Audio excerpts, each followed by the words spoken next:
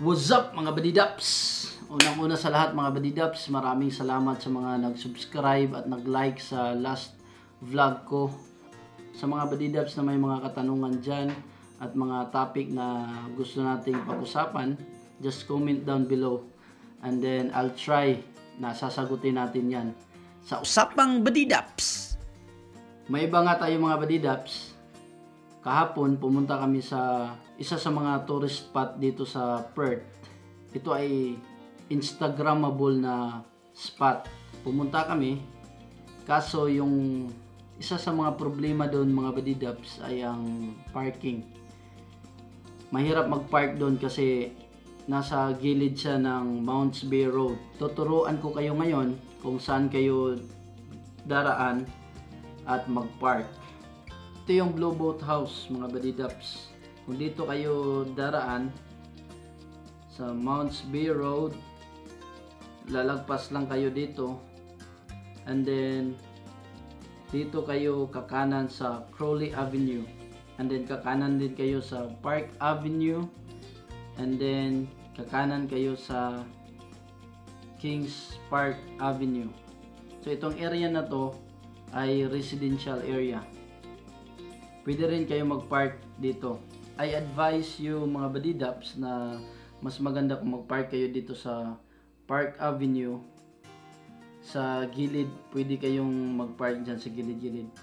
And then also, kung merong mga available spot dito or parking space dito sa Kings Avenue para hindi masyadong malayo yung lalakarin nyo, pwede rin kayo dyan. Pupunta kayo dito, may mga parking space dito sa taas. Take care mga badidaps kasi sa Mounts Bay Road maraming sasakyan dyan. So tatawid kayo dyan hanggang sa makarating kayo dito sa Blue Boathouse. Sa unang punta namin doon sa Blue Boathouse, hindi kami nakapag kuha ng magandang shots kasi maraming mga turista pagdating namin doon. So ito yung video namin. Dito na kami sa Blue Boathouse. So hindi ako nakakuha ng magandang pictures kasi maraming mga turista dito pagdating ko. So maybe next time, tomorrow.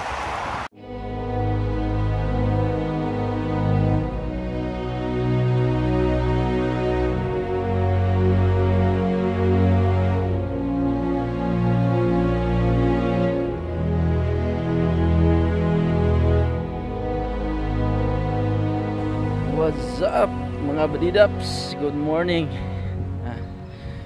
Maaga kami ngayon mga badidaps kasi pupuntahan namin tong Blue Boathouse and then kukuha kami ng magandang sunrise shots.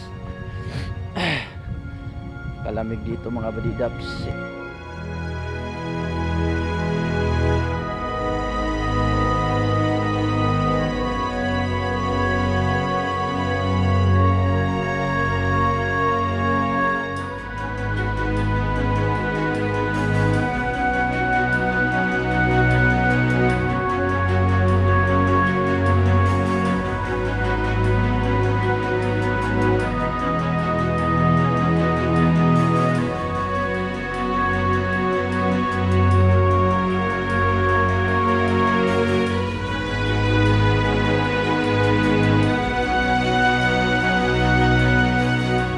Habol pa kami dito sa sunrise.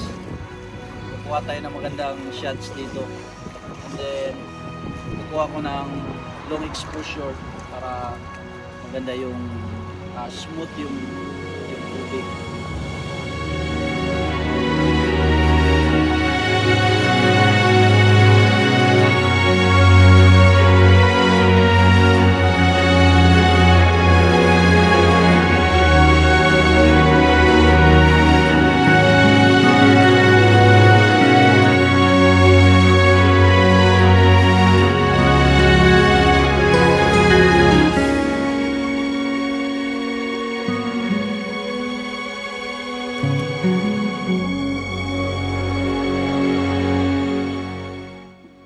So that's all for today mga badidaps. Sana nagustuhan nyo yung mga kuha ko.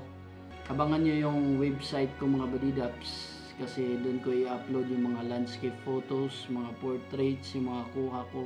Pwede nyo ring ma-purchase online at ihang nyo sa wall or sa loob ng bahay. So maraming salamat mga badidaps, and then stay tuned sa susunod na vlog namin sa Perth. See ya!